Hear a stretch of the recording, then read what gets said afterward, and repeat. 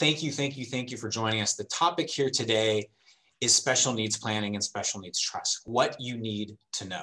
And if you have a child with special needs, with a disability, or a loved one with special needs with a disability, this is one of the most important topics on earth.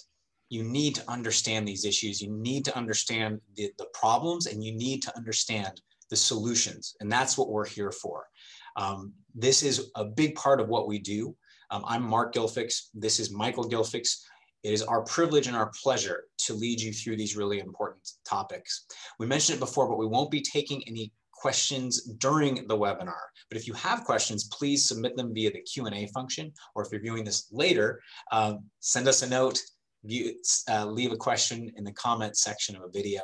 But again, we're so thrilled to have you here today, because this is a topic that I think is really close to our hearts, because the impact that we can have, or that families can have, when they create the right type of estate plan that incorporates special needs planning is extraordinary. It is amazing what you can do.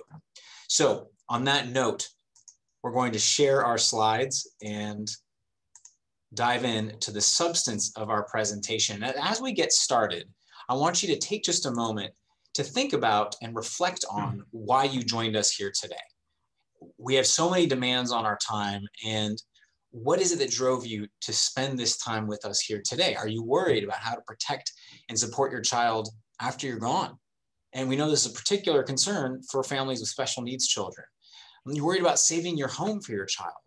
Are there just a bunch of issues, and do you just feel overwhelmed? We certainly can relate to that. And we're here to help. We truly believe the next 60 minutes could change your family's future. This is multi-generational stuff.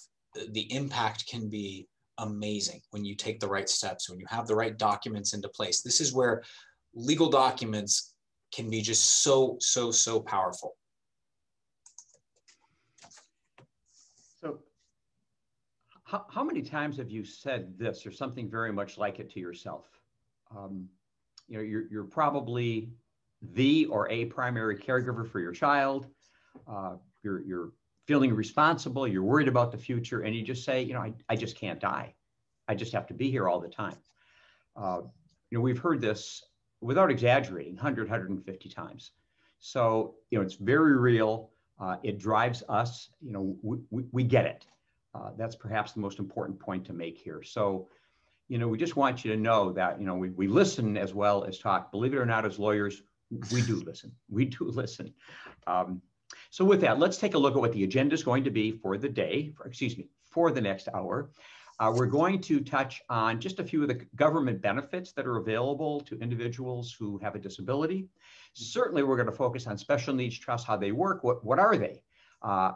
We're going to talk about your home, where your child will live. Proposition 19, brand new law, is central to your thinking, or should be. You'll learn tonight, if you don't already know, why you have to be thinking about it. And then, of course, what can you do? What are the options? What are the steps that you need to take, or at least seriously consider taking at this point in time? We are going to leave a couple of minutes, I'll just say at the end, to try to answer some questions, but this is a lot to cover tonight. It is. And as we dive in, for those of you who know us, who are other clients, who have been to other presentations of ours, welcome. It's great to have you here again. For those of you who don't know us, we just want to take a moment to give you an introduction, because I think it's important that you understand who we are and where we come from as we dive into these important topics. So I'm going to introduce my co-presenter here, Michael Gilfix. So I've known Michael for over 40 years because he's pretty obviously my father. Yes, we are a father-son team, although our firm is much bigger than that. We have 6 estate planning attorneys. We work as a team on everything, but we were started as a family firm, and we're very proud of our heritage. And I think Michael's story is really relevant. He's from a small town in northern Michigan. He came out to the Bay Area to attend Stanford University as an undergrad.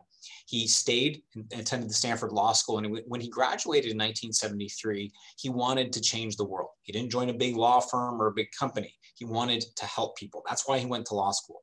And he, like any good social entrepreneur, looked for a need. He looked for gaps in the system. He looked for underserved communities, and he found 2: older Americans and Americans with disabilities. And he went out and he changed the world. He created America's first free legal aid program for the elderly in 1973, SALA, Senior Adults Legal Assistance. It still exists to this day. Not only did he create SALA, but he went around the world, around the country, raised money, trained other attorneys on how to start similar programs around the country.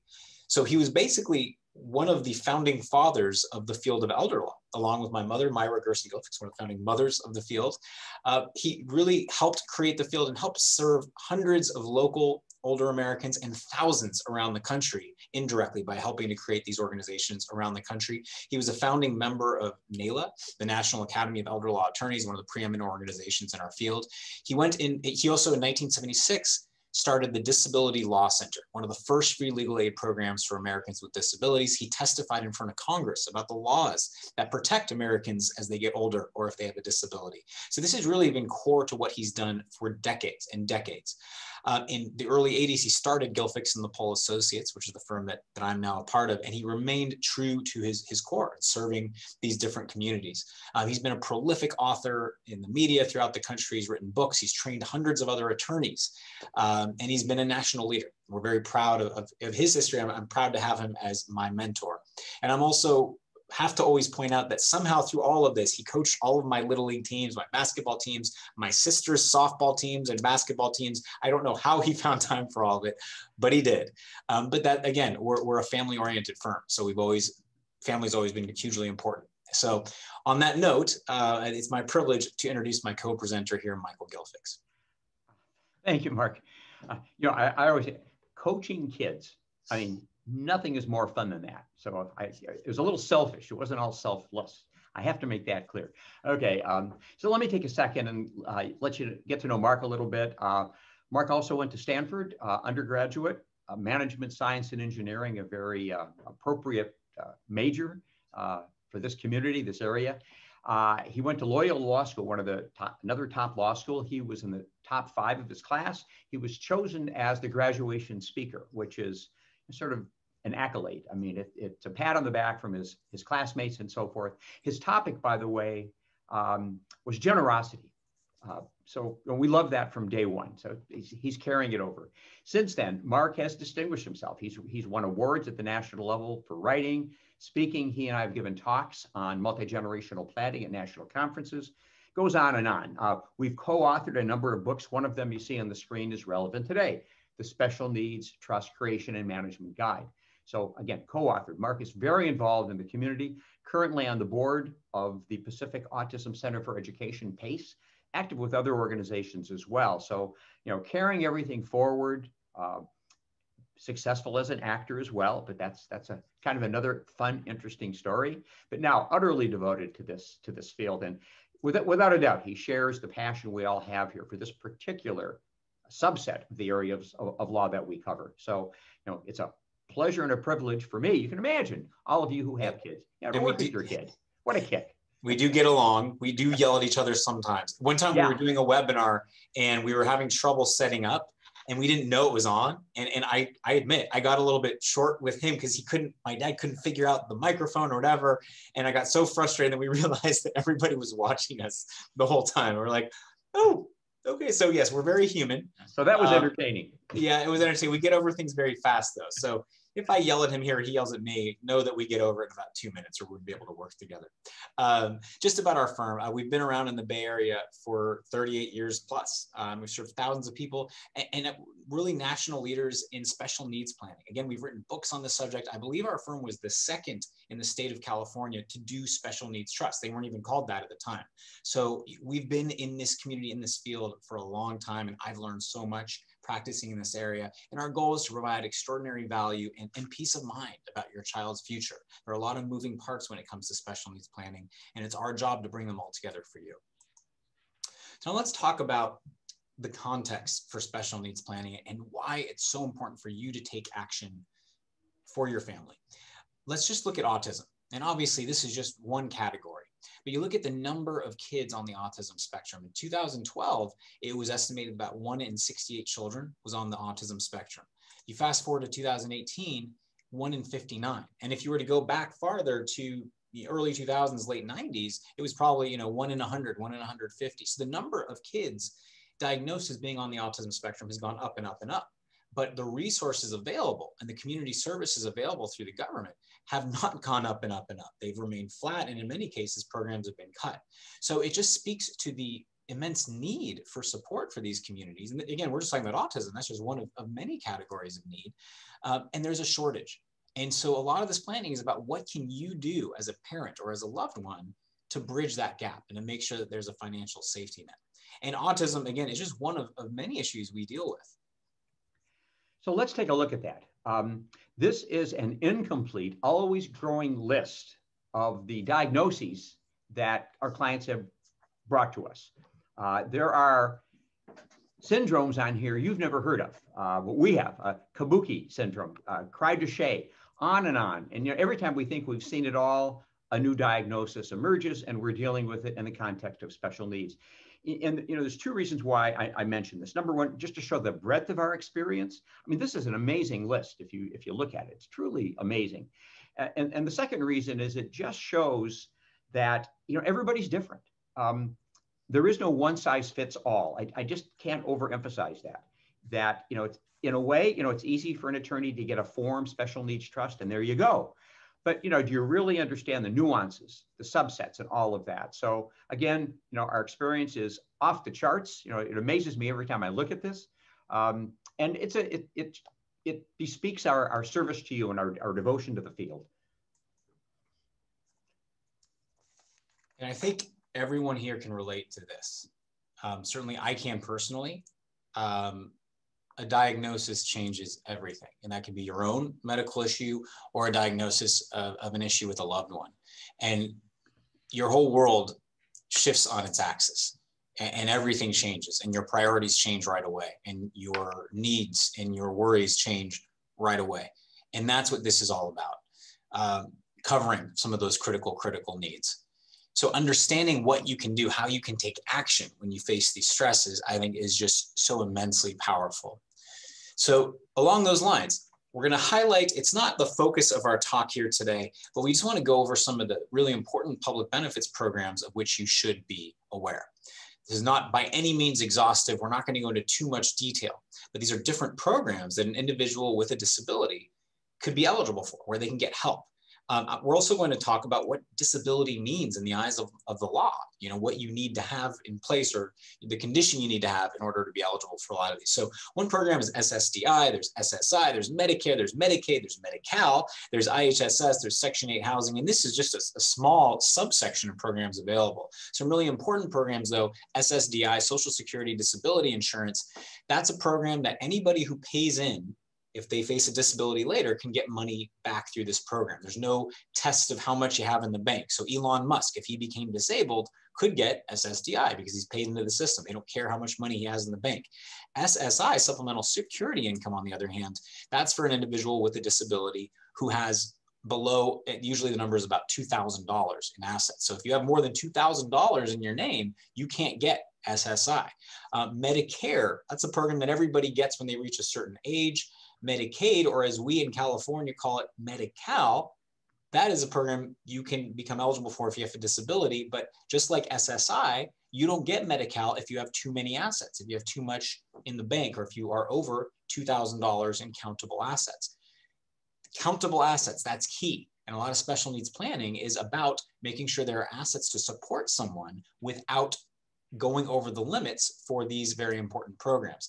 IHSS, in-home support services, Section 8 housing, that's a really important program, although it's a lot of these don't provide enough support, or they're really hard to get on the list and get through the waiting list to get the benefits, like in the instance of Section 8. So really important programs. Again, that's not the focus of our talk here today, but critically, you have to plan ahead to make sure that your loved one will be eligible in the future. Let's spend just a moment to talk about what we mean by disability. I mean, that can be a loaded term.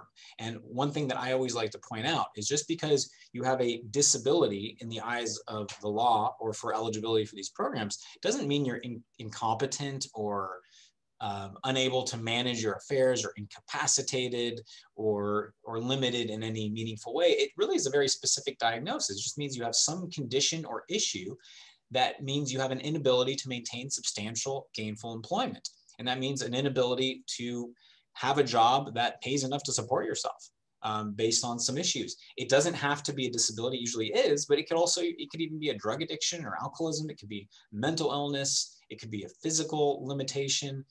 There's a broad range. There's not like a specific type of diagnosis in order to become disabled in the eyes of the law. Again, doesn't mean you're incompetent or incapacitated. And for eligibility for many of these programs, you have to have $2,000 or less in countable assets. So let's take a look at the program that provides an income. It's core. It's one of the most important programs. It's one for which an individual qualifies once 18 years of age, if disabled, and who qualifies in terms of having limited assets. So what SSI is designed to do by federal law is it is designed to pay for your food, for an individual's food and shelter. Now, $954 a month in the Bay Area, it can't do that. Nope. So the whole world, including eligibility workers, know that people can't live on that, that they're getting money from some other source. So it's kind of a fiction, but nevertheless, it's important because if an individual receives help with rent or food from some other source, they could lose a part of their SSI check. We have seen trusts drafted where it says, under no circumstances shall money in the special needs trust be used to pay for food or shelter because they were concerned about losing SSI. And frankly, that's a big mistake. The worst that happens, as we'll see in a moment, is the SSI check goes down somewhat. But remember, this isn't about maximizing the check. This is about quality of life. So money can be used to pay for food and shelter if needed. It can be used very generally.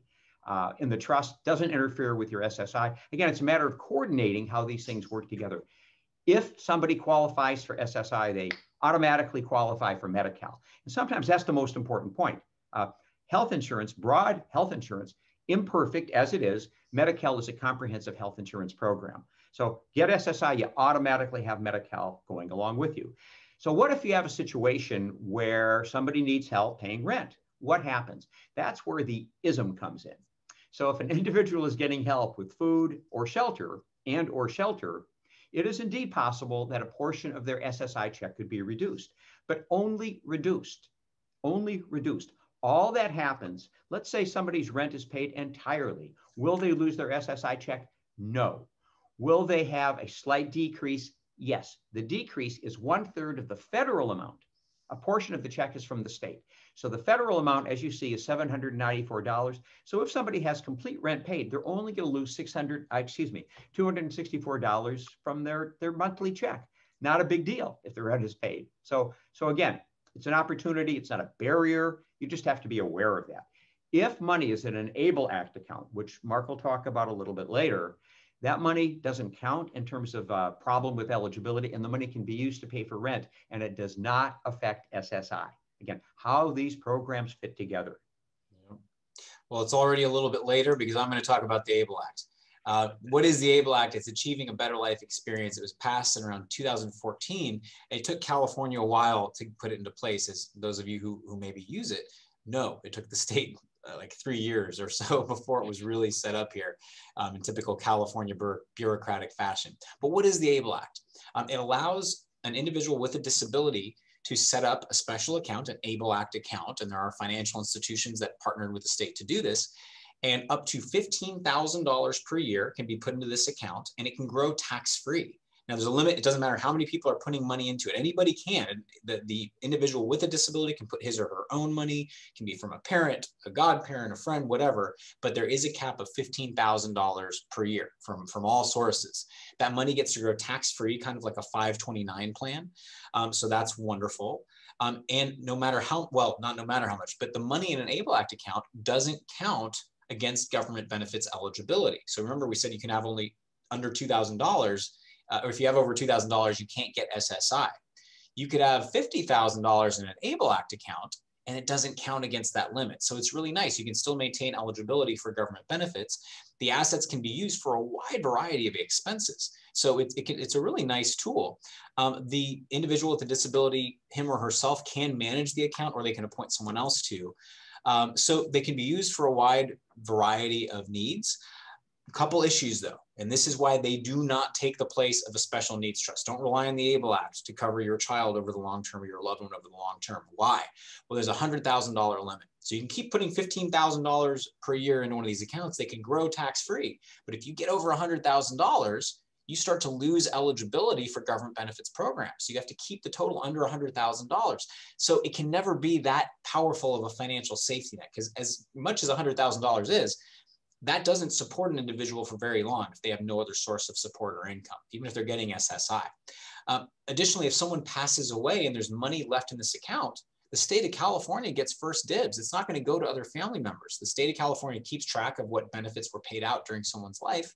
And they say, okay, we spent $200,000 on benefits for this individual. There's $80,000 left in the ABLE Act account when they passed away. We're taking all $80,000 of that to get paid back. So it's a great tool, but we view it as something that's complementary to a special needs trust and other planning, not something that takes its place. So again, wonderful tool. We're glad it's there, but it is by no means a panacea. And by the way, a parent can create that account as well as the disabled individual herself. Okay, next point is just so important that there are so many programs available in our state. Some counties have their own programs, some cities. We are very involved in the communities, and we know where these other programs are. Underutilized. So many people are unaware of their existence. So again, just broadly making the point that knowing the special needs community and resources is complementary to all of the legal planning that you're going to be doing. So let's talk about whether somebody can work and receive SSI, Mark. Yeah, I think that the answer is just yes. We're not going to spend too much time on this, but I think a lot of people think, well, if my loved one is getting SSI, they can't work, right? That limits them. Why should I even think about SSI if they can't work? There are a number of programs that do allow for limited work hours or different programs where an individual absolutely can work and still receive SSI. But you have to be kind of careful with that. So, and I see we're getting some good questions. We're going to try to get to those at the end of the presentation. So again, feel free to give us questions via the Q&A function. We'll get to some of those at the end. And note to Mike and Mark, we're getting a little behind. Okay. Well, yeah, I think we're doing all out of here in an hour. We might go slightly over an hour, but not much, we promise. We'll be very efficient with your time. Here's what not to do. We're telling you a lot of what to do. I want to take just a moment of what not to do. And we get this question a lot. Well, I have a son and a daughter. My son's on the autism spectrum and my daughter is doing really well. She's making a lot of money. She works at a tech company. Why do I have to bother with this? Why don't I just leave everything to my daughter and she can just take care of my son? They have a great relationship. And after I'm gone, I'm just so confident that she'll take care of him. Don't do that. Just don't do that. There are a number of reasons why, but here are just a few examples of why we don't recommend this.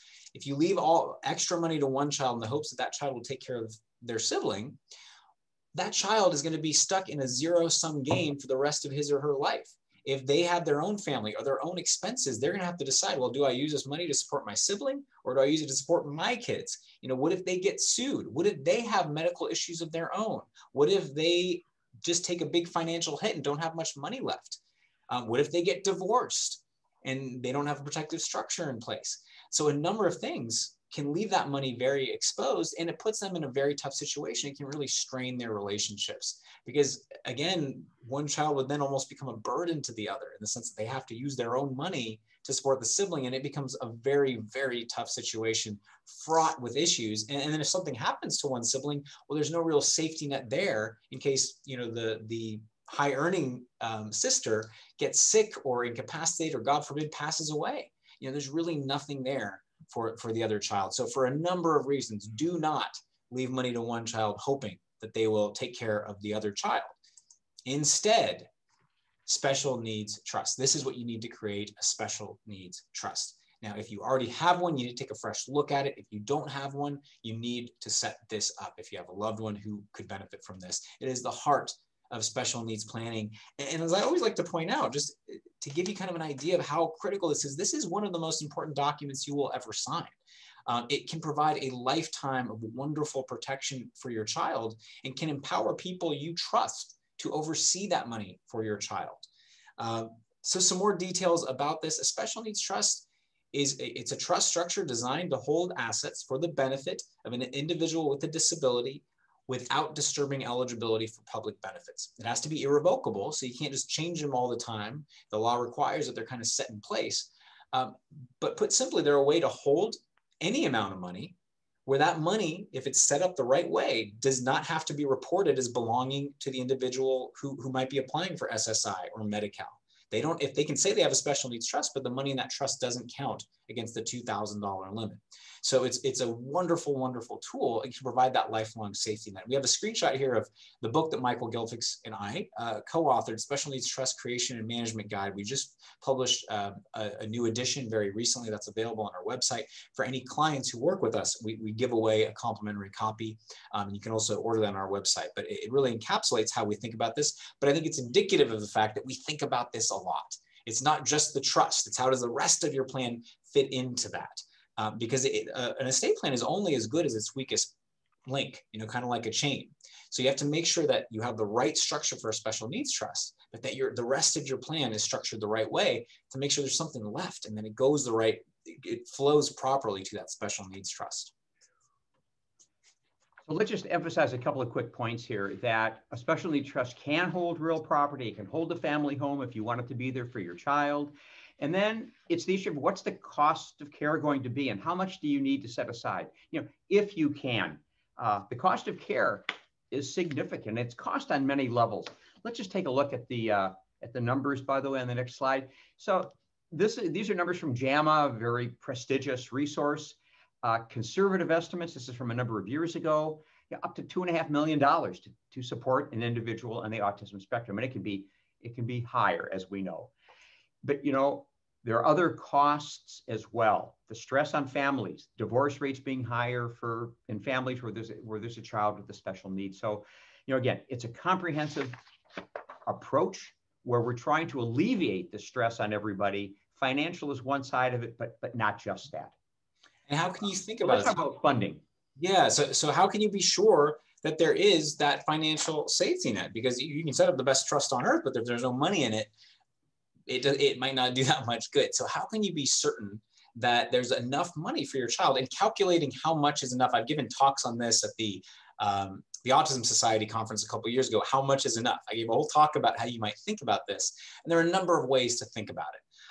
But largely speaking, you hope that there's enough in the special needs trust to support your child for the rest of his or her life, that money will not run out. So you want to be conservative. How can you be sure that there is a safety net? And one really wonderful tool in this field can be life insurance. It can provide a great safety net. And so let's look at an example that'll really make this point. This is a very real situation from a number of years ago. There we are. This is a couple with a child with severe disabilities.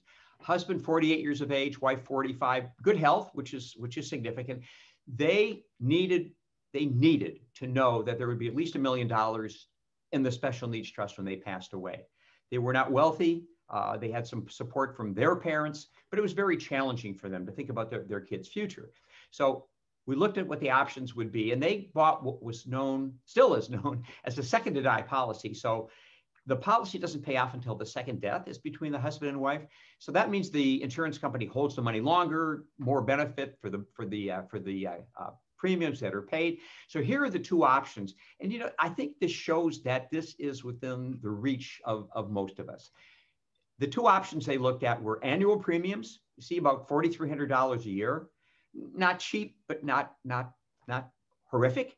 Or the option they chose was a single premium, one payment of $60,000, and they were done. They got a little help from one of their parents. And by the way, these are never term policies. So this is a lock on a $1 million life insurance policy. And I think you can see that you set money aside, and then regardless of how the rest of your estate goes, you're going to have that baseline number of dollars there for your child. Okay, what about IRAs, 401ks, retirement accounts? Yes, of course, you can leave those funds to special needs trust as well. The trusts have to be properly drafted. We'll go through the technicalities, but there needs to be appropriate language in the trust to accommodate this. Not that hard. You just have to have the right language. Now, some of you may have heard about the Secure Act, which you see at the bottom of the screen. This is new law effective January 1, 2020, and it changed the rules about inherited IRAs. It was the case, as you were doing your planning, that you could leave your IRA to a child and they could stretch it out over their lifetime, kick it out over 20, 30, 40 years. That was attractive to many folks. Well, that's gone. Now, the IRA money has to be taken out over only 10 years. However, an exception, and this is why it's relevant to our talk today. If you have a child with a disability or a special needs trust set up for that child, you can still leave that IRA to or for the benefit of your child with a disability, and it can be stretched out over that child's lifetime. And again, to many folks, that's very attractive. So it's a planning point. It's one of the considerations when you go through the process of deciding how to fund the trust, which assets go to which kid, how is it all going to be coordinated? So again, the Secure Act limits things in some ways, but it actually creates some opportunities. And if you do have questions about life insurance, there are some professionals we've worked with in this area for many years who we have an active relationship with, who really specialize and really help a lot of families in this area. If you have an old life insurance policy that you've had for a while, its whole life, there are often options to sell those and trade them in for much better policies in many cases. So bottom line is, if you're interested in this, contact us, and we have some professionals who really know what they're doing and focus on this area. So just to illustrate why it's so important to set up a special needs trust, I just want to tell a very quick story of Mary, a public benefits recipient, what we call the curse of the small inheritance. So Mary has a disability. Again, there's an issue where she cannot work full time. Maybe she is on the autism spectrum, and she just can't maintain gainful employment to the level she can support herself. And she's getting SSI and Medi-Cal, among other benefits. John, her uncle, well-meaning uncle, made a bequest to her. He passes away, sadly, but he leaves her $60,000. And that might sound great. Well, Mary has $60,000. But the problem is, if he didn't set up a special needs trust, or if he didn't coordinate with her parents to leave assets to a special needs trust, well, she has to report that $60,000 as belonging to her. And that kicks her off of SSI, that kicks her off of Medi-Cal, that interferes with her government benefits. And there are some steps she can take to protect it, but then she has to hire a lawyer, and she has to take a bunch of steps, and then she has to use the money. Usually she ends up burning through that money until it's gone, and then she has to reapply for Medi-Cal. She has to reapply for SSI. So Mary doesn't end up any better off than she would have had he not left her a penny, because there wasn't the right plan in place. So that's why, and we've seen this. I've had many clients who've come in and said, hey, I just inherited a little bit of money. What do I do?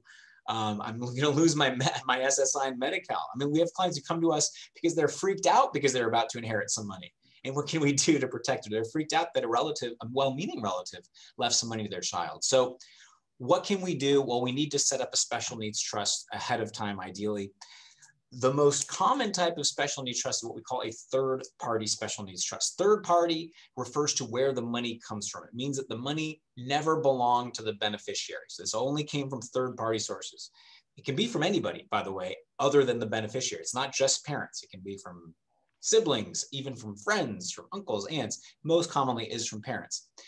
Usually, third-party trusts, special needs trusts, are funded when parents pass away. They say in their plan, I'm leaving this share of my estate to the special needs trust, for my daughter or for my son. But they can be funded while a parent is living. There are many situations where it actually makes sense for a parent to transfer money into a special needs trust. Often, if a parent needs long-term care of their own, we advise that. If there's tax issues, or if a loved one or family member leaves money to that special needs trust when they pass away, it might be long before mom and dad pass away, there could be money in it. But the bottom line is, money can come into it really at any point once it's set up. An individual can leave up to $11.7 million to a special needs trust without any estate or gift tax, because that is the current estate tax exemption, the amount that you can leave to anybody free of estate or gift taxes. Now, that number could go way down in the future, but that's a totally different issue. But you can leave a lot to a special needs trust now without any tax issues. And again, it can be from a grandparent, it could be from an aunt, it could be to an uncle, from an uncle, or a combination of all of the above into one special needs trust. So whenever we set up a special needs trust for a family, we want them to inform other family members so they update their estate plans to make sure that money flows into the special needs trust and not directly to a child. So critical to coordinate all of this. Well, that's a third-party trust. The other type of special needs trust is known as a first-party special needs trust. So the third party is usually mom and dad, somebody's money other than the disabled individual's money. First party means it's created by or for the benefit of the individual with a disability, and his or her money goes into the trust. So to create this trust, and the disabled individual can create it himself, a parent can create it, and others, must be disabled under age 65. This trust, unlike the third-party trust that Mark talked about, This has to include a provision saying that upon the death of the beneficiary, to the extent that that individual received government benefits, it has to be paid back to the state. So these trusts tend to have smaller amounts of money for that reason, but it's a solution. So now let's look at where that money could come from. It's somewhat logical, but just where could that come from? We've had so many parents, when their kids were very young, before they knew about any disability, they set up these Uniform Transfer to Minors Act accounts. Yeah, they put the annual exclusion amount. Now it's $15,000 a year. That can grow quickly. Next thing you know, there's $100,000, $200,000 in it. So the child turns 18, is disabled. If down to 2,000, gets SSI, Medi-Cal, and so forth. But here's this money. Well, the first party trust can be created, and that money goes into the trust, and you have government benefits. It's taken care of. Mark mentioned, what if there are inherited assets? A personal injury award comes up all the time. When there's a settlement, rather than going to the individual, it goes into a trust so that person can keep benefits. Receives a gift, any reason why that money comes into the hands of the beneficiary, this is the solution. Very practical. Yeah, but the bottom line, you really want ideally to plan ahead to avoid having to do this. If it's a third-party trust, the first-party trust, the state can go after any money left when the individual passes away. A third-party special needs trust, state of California cannot go after money left. It sure makes the point that there are solutions. You know, when problems come up, there's always a solution. And whenever you create a special needs trust, one of the two most important things, the money is exempt from government benefits eligibility, but two, you get to name the trustee, the person in charge of that trust for the benefit of your child. So let's talk about that.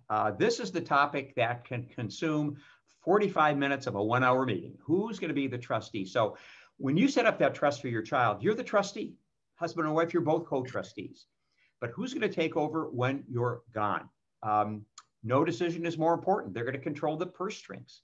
They're going to decide how the money is utilized. And if that doesn't go to the core of quality of life for your child, nothing does. So how do you think it through? Here's our approach. Ideally, you do have a responsible family member who can do it. Sometimes that's another child who take care of his sibling. Sometimes that doesn't work. You know, you got to be so careful. We have a list of criteria we would walk you through before you make a final decision. You know, the ideal trustee, by the way, is your niece who knows your child, is devoted to your child. This niece happens to be a CPA, lives in Omaha, isn't too nearby, and has nothing but time on her hands. So there's your ideal trustee. Very few of us have that person in our lives, but it takes a lot of time to be a trustee. Yeah, that time on their hands is. So if you don't find somebody there, sometimes, rarely, there's a trusted friend, somebody who's been involved with your child for a very long time and has built up trust. It's a challenge so that you don't make this choice casually. So if you don't find somebody in the personal realm, there are individuals who serve who are professionals. Two categories. Primarily, it's professional fiduciaries. These are people who are in the business of being a trustee. It's what they do to make a living. Many attorneys serve as trustees of these trusts. Not all, but many, and again, have to be careful. They're willing and able. If you don't find somebody in the first circle, the individual, the family member, the friend, or the second circle, the individual professionals, then you look to banks or other financial institutions. There are some banks that actually cultivate special needs trust management. There are other banks that won't do them at all because it's tough. It's harder to be efficient and make as much money. And banks are businesses. Fees can be 1.5%, 2% of the money managed. They're not insignificant. Individual professionals, typically 1%, sometimes an hourly rate. So, you'd inquire into that. But just to emphasize, the fees that are charged should be significant because it's a significant responsibility. You shouldn't let fees be the determining factor. Let's be real clear about that. If you name a family, if it's a family member, they can charge fees as well, up to what a professional would charge. So when you're talking to people, yeah, it's a lot of responsibility, but assuming there's enough money in the trust, they certainly can pay themselves a reasonable rate. So sometimes the idea comes up, let's have a family member and a professional be co-trustees. That'll save money. It'll have family involvement. First thing to say, it's not going to save money. Many professionals will even refuse to serve if there's a family member as a co-trustee, because of course, logically, their job won't be easier. Their job is going to be tougher. So, that's a little bit dicey, but it comes up all the time.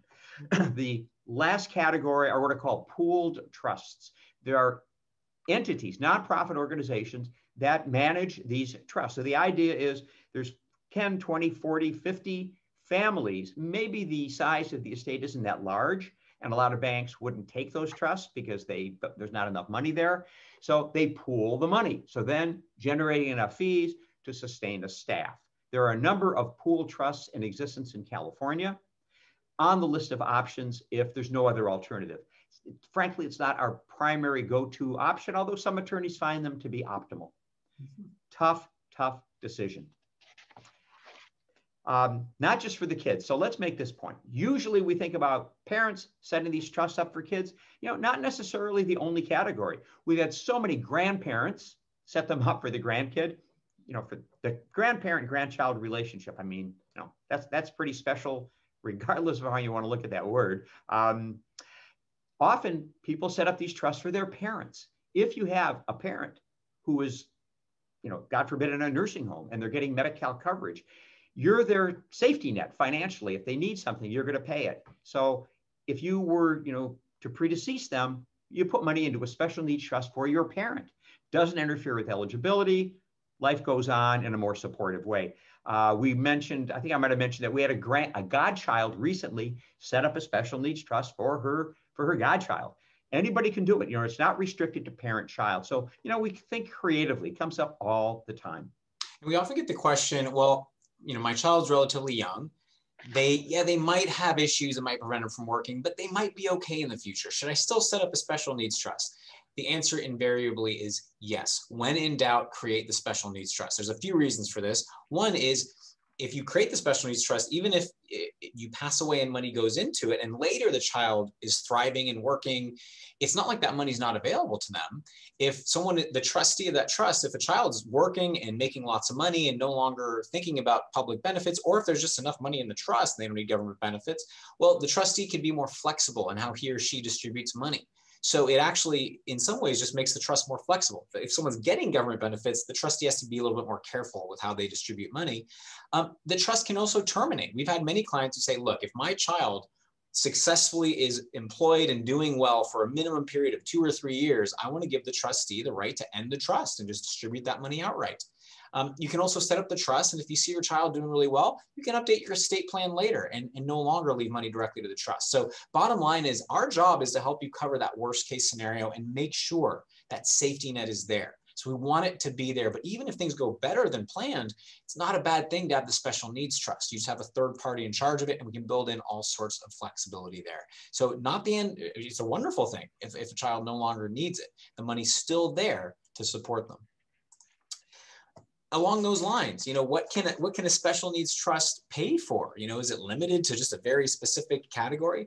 No, a special needs trust, the funds can be used for a wide range of expenses and uses, ranging from entertainment, movies, going to shows, travel, cable bills, cell phone bills, car costs, clothing, food and shelter. We talked about how it might reduce SSI, but it wouldn't eliminate it.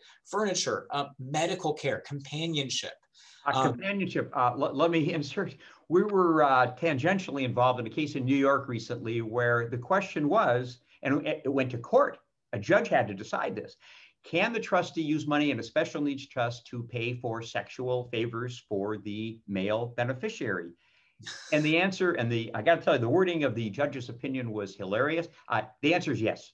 That judge ruled that the money could be used for that form of companionship. Quality of life, right? Yeah, I've talked to some professional fiduciaries who are very open that and we don't want to focus on this too much, but that have paid for their beneficiary to go to Nevada where brothels are legal and paid for that. That just makes the point. We're not recommending that by any means, just makes the point that it's flexible. Another question you might have is, could you use money for Britney Spears concert tickets? None of you had that question, I know, but the answer is yes.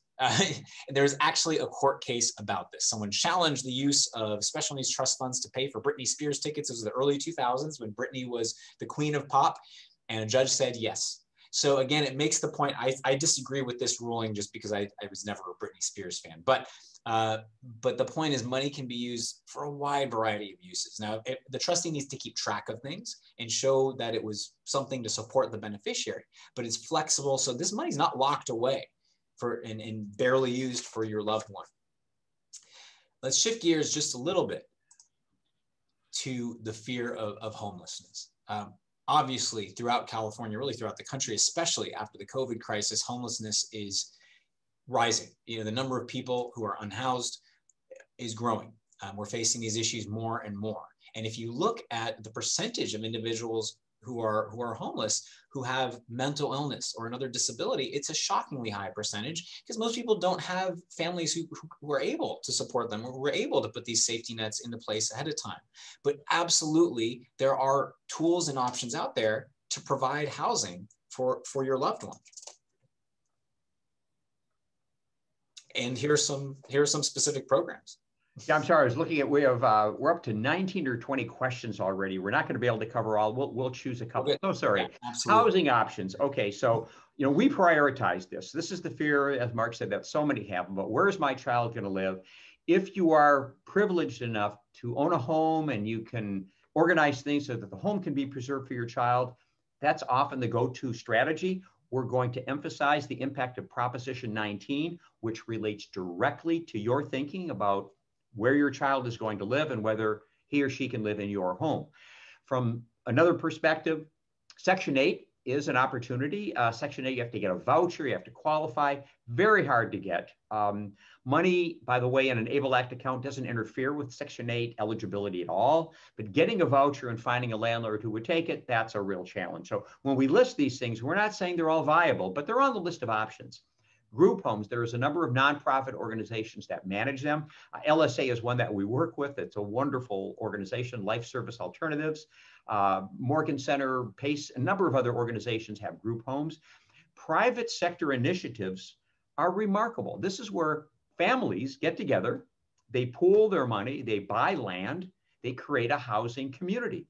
We're working with two different groups that have done this successfully. They've broken ground, they're already under construction. So yes, you do have to have more money to be able to participate, but it sort of underscores the need for creativity, and the need for peace of mind to know that you found a place for your child to be. So, we look at housing, homelessness, as the most serious issue in so many cases, and help you come up with practical solutions that are going to fit your situation. And Prop 19 is a major issue. We're going to illustrate that in a moment. But right, and let's be really clear about this point, because this question comes up recurrently, even though the answer is always yes. Money in a special needs trust can be used to own a house, to purchase a house, to pay rent. Yes, yes, yes. I mean, that's what it's all about. It isn't just cash that can sit in a special needs trust. So let's look a little bit more about the house and why we have to start thinking about some of the other issues that come up as you look at preserving assets and ultimately Prop 19. So, think about your home and how valuable it is and how it's doubled in value over the last 10 years, maybe more than doubled. And there's no end in sight. Logic says, the market says that they're going to continue to increase in value. So, maybe that's good, but what if you want to leave your house for your child, or you have a second home and you want that to be the house for your child to live in? Can that work? Is there going to be enough money there to pay property taxes? Not something we had to worry about earlier before Prop 19, but now we do. So Mark, let's tackle Prop 19. Yeah, so what we used to have was something called Prop 58, which let parents transfer their primary residence as long as it was to their kids. It didn't matter if their kids lived there or not. Kids got to keep mom and dad's low property taxes, because property tax increases are protected by Prop 13. So kids could inherit, a $5 million home and pay $3,000 a year in property taxes if mom and dad had owned it a long time. Additionally, previously, you could pass up to $1 million in assessed value property beyond your house. So if you could own, 3 fourplexes, and if the assessed, not the fair market, but assessed, that's the Prop 13 value of all 3 was below $1 million, well, all 3 of those could also go to kids with no change in property taxes. That's all gone. So now there are no protections for rental properties. Rental properties or second homes or vacation homes are now fully reassessed when they go from parent to child. And the protections for the primary residence have been gutted. And I think that's what a lot of people miss. I think a lot of people saw Prop 19 and they saw some good things about what you can do about moving around the state and funding for firefighters and things like that, but they didn't necessarily understand the fine print. The fine print was Most people thought, well, if a parent leaves their primary residence to their kid, and if their kid lives there, well, they still get protected. That's only partially right. Now there's a limit of how much protection a child will get. The limit is only $1 million in fair market value is protected from a reassessment if it goes from parent to child. Now, that might seem like a lot of money, but most houses in the Bay Area are worth well more than $1 million. So if it's a parent's owned a house for a long time, this can, even if a child lives in the house, even if a special needs child lives in the family home after mom and dad pass away, you could be looking at increases in property taxes of tens of thousands of dollars per year. Now add that up over 5 years, 10 years, 20 years. And those taxes are going up every year, by the way. And you are looking at hundreds of thousands of dollars. Let's just give a quick illustration. Jill and Amos, both of them own $3 million houses. They're worth $3 million, but the assessed value is only $300,000 because they both own their houses for decades. They were very lucky. They bought houses in, Mountain View in the early 70s. And so their assessed value is only $300,000. So they're only paying around $3,000 a year in property taxes. Both of them pass away in 2022. They leave it to their daughters. When Jill passes away, her daughter inherits the house and she decides to live there. And a lot of people thought, oh, if she lives there, no change in property taxes. Wrong. Only the first $1 million of that $3 million in fair market value is protected from an increase in property taxes. 3 million minus 1 million, $2 million is exposed to a property tax increase. So property taxes go from $3,000 a year to well over $20,000 per year. Amos, on the other hand, identical residence, same tax situation. When he passes away, it goes to his daughter. And whether she lives there or not, property taxes stay at $3,000 a year. How is that possible? Very simply, Amos took action. Amos worked with us to come up with a solution, and our firm has come up with a solution. There are ways where you can protect your home from being reassessed when you pass away using LLC structures. We have a new approach we can call the Dynasty LLC. There's no one size fits all. It's kind of a combination of approaches where we use new structures like LLCs, where properties can be transferred from parent to child, or involving special needs trusts with no change in property taxes. This can save hundreds of thousands of dollars in future property taxes. Property taxes alone could eat up half the funds in a special needs trust if you don't take action. So we can't go into too many details because there is no simple way, but we have a few different approaches we've developed within this umbrella. The key thing is we can prevent future property tax increases if you work with us. So that's the main point here, and it's just beyond critical. Any points you add there, Mike? No, I think the only message you get across, it's so complicated, frankly. Our tax attorney, Mr. LaPole, developed the solutions.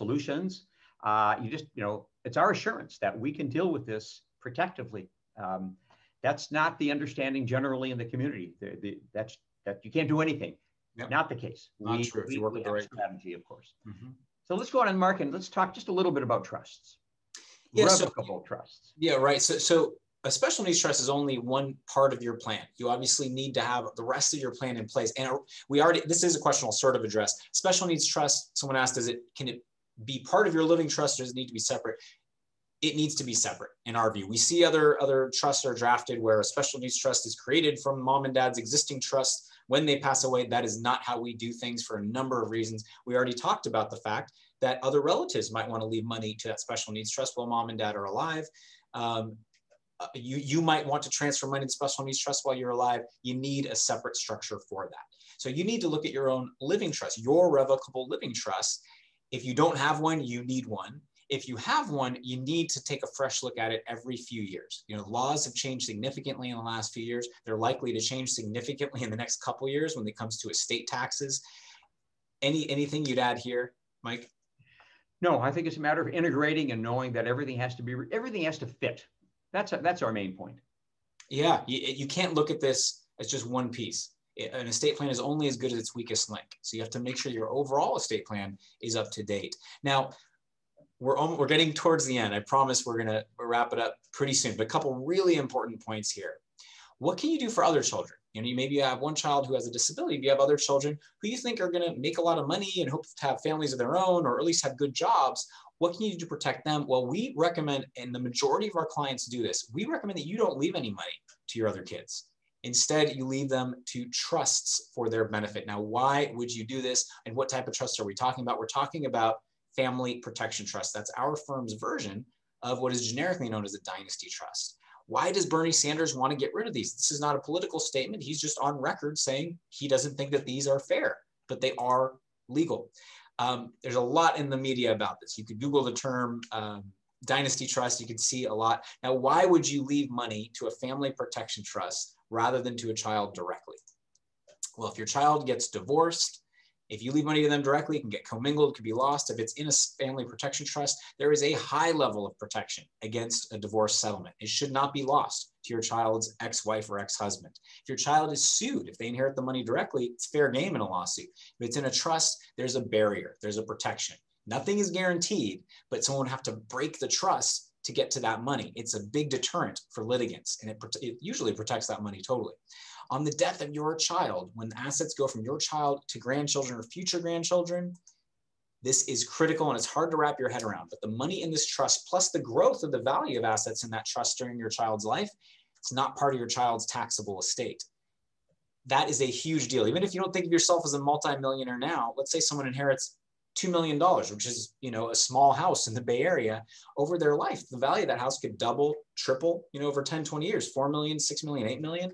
When that child passes away, if it's theirs in their name, that could all be exposed to estate taxes 20, 30, 40 years from now. 50% of it could be lost. If it's in a family protection trust, subject to some limits, largely almost all of that, if not all of it, can continue for the grandkids with zero estate tax exposure. It can save millions of dollars for future generations.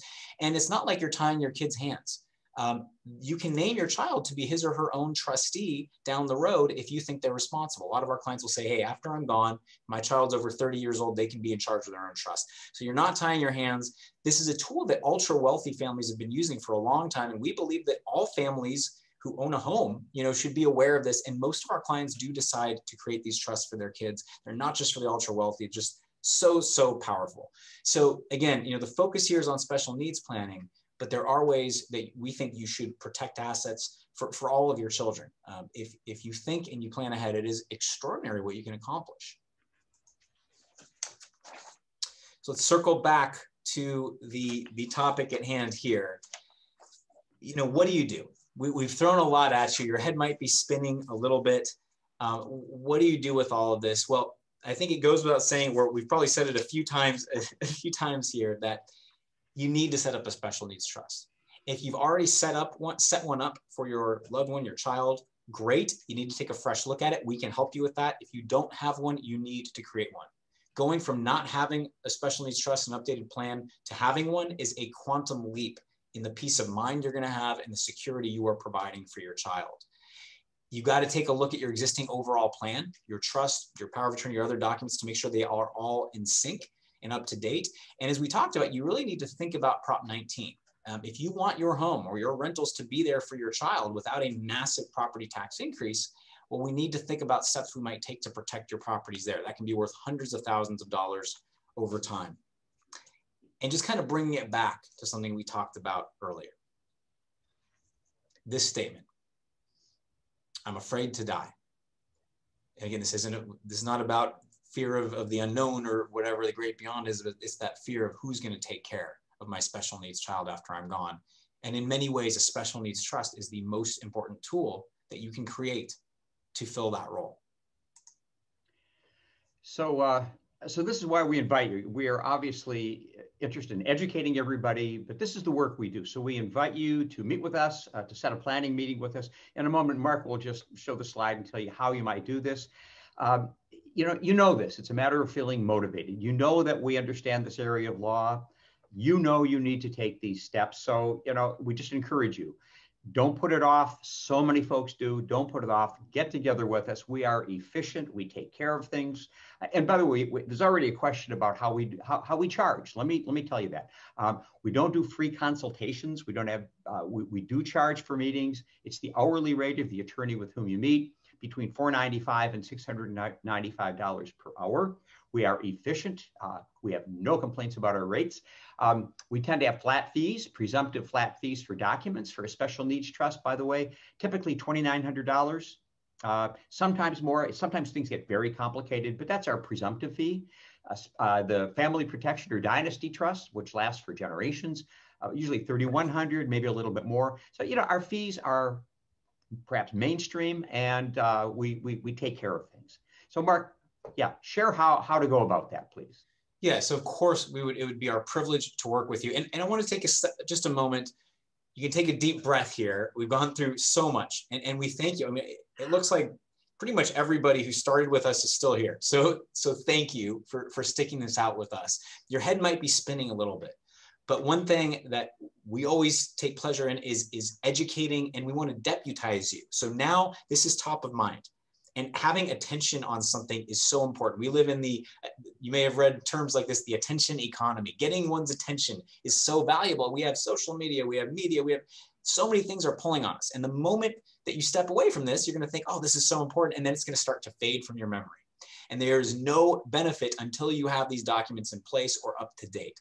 So take action while it's top of mind. If you have loved ones who could benefit from this, let them know about it. We're going to post this webinar online. If you're watching online, great. Share it with anybody you'd like. And we hope we get the chance to work with you. If you don't end up working with us, just make sure you work with someone who really knows what they're doing, who focuses on special needs planning. It is a specialized area. But of course, we'd love the chance to work with you. To do that, you can contact Tim at our front desk. Very simple, tim@gilfix.com. If you'd like to leave your contact information in our Q&A function, that we only see that, nobody else does, you can leave your information. We'll get it from there, and we'll reach out to you tomorrow to set a meeting. You can call us as well. For some people, if you're not sure if we're a fit, we can offer 10 or 15-minute introductory, just Q&A calls, just to make sure you understand how we do things. We encourage, if you want to move forward, set a planning meeting so we can start to get to work for you right away. But for those of you who want to just make sure that we're a fit, and we're a fit for you, you're a fit for us, we can do 10 to 15-minute introductory calls. We just ask, if you're married, that both husband and wife take part in that call together. But again, if you are ready to set a meeting, just do it. And we can, once you meet with us, we become sort of the taskmasters to get you to that finish line. Updating your plan, getting a plan in place is the most powerful thing you can do. So thank you. So we're going to go through some questions in a moment. Anything else you'd add? Before we do that, I mean, if you're inclined to sign up with us, don't get distracted by the questions. Just human nature. I know I get distracted, and I get off target. So, yeah, we are up to over 30 questions. Yeah, just select a couple. It's we've been at this over an hour. It's the evening, baseball game on, and all of that. So, okay, I'll start with a couple. One asks, if there's a first-party special needs trust, does the payback include SSDI? No, it doesn't. It's really Medi-Cal is the primary thing that's paid back. And another is implicitly a child with a disability owns stocks in their own name. It kind of implies that they're quite valuable. Would a first-party special needs trust be appropriate? Yes.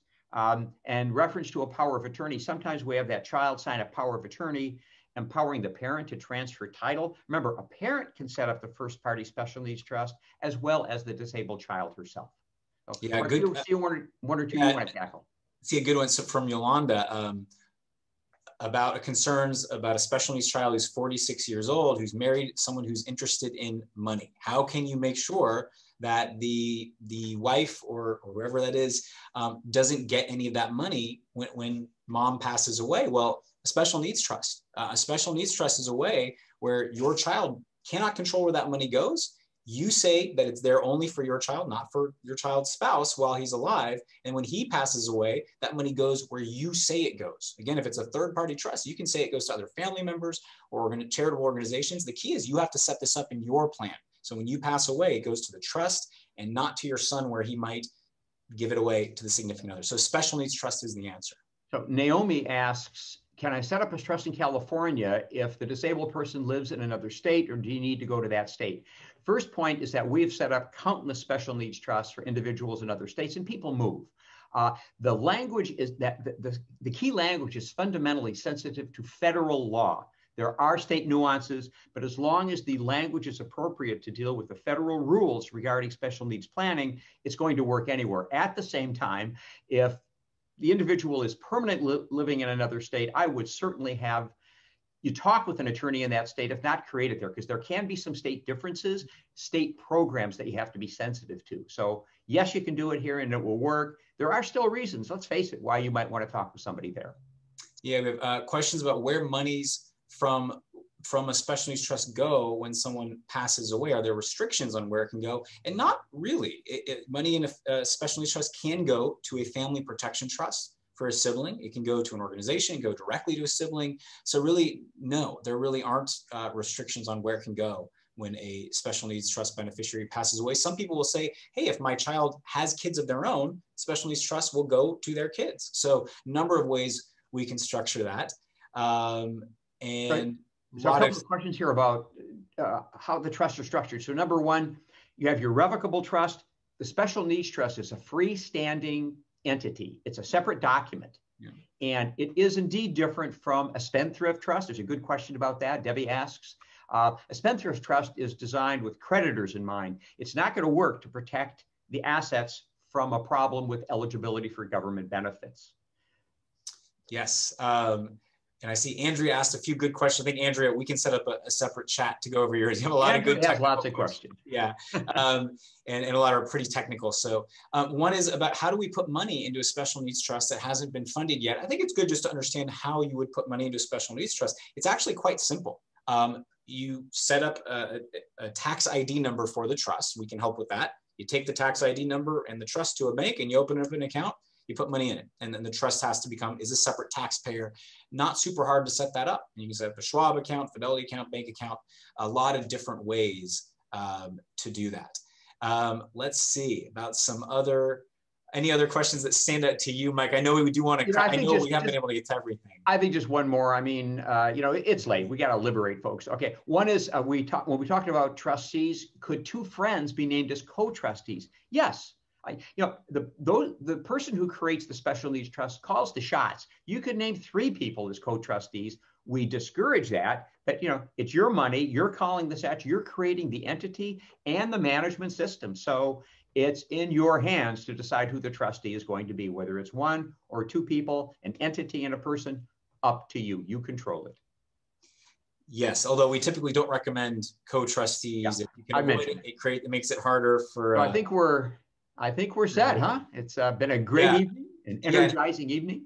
And if you do have questions about how we set up different trusts and packages, call us, set a meeting with us. We can go into that because some of this gets into some details. But again, thank you so much for being here. You can contact us. I'm going to share. Actually, I'm going to stop sharing because you guys have seen this screen for enough. So now you can just see us a little bit more, for better or worse. Again, thank you guys so much for spending the time here with us. It'd be our privilege to get to serve you and your families. But bottom line, I hope you learned a lot. There is so much that you can do. Don't feel helpless. The world is a chaotic and scary place, especially the last year. This is something you can control, and this is something we can help you with. Just don't delay. While this is top of mind, take action, contact us, set a meeting, and let us go to work for you. This is what we do. So from our family, of our professional and literally from my family to yours, thank you so much for attending. And we hope you got a lot out of it. Spread the word, let your friends know. We're going to send you a link to this later, but please spread the word. And I hope you got a lot out of this. Stay safe, healthy, and sane, and hope everybody has a wonderful spring and summer. Take care.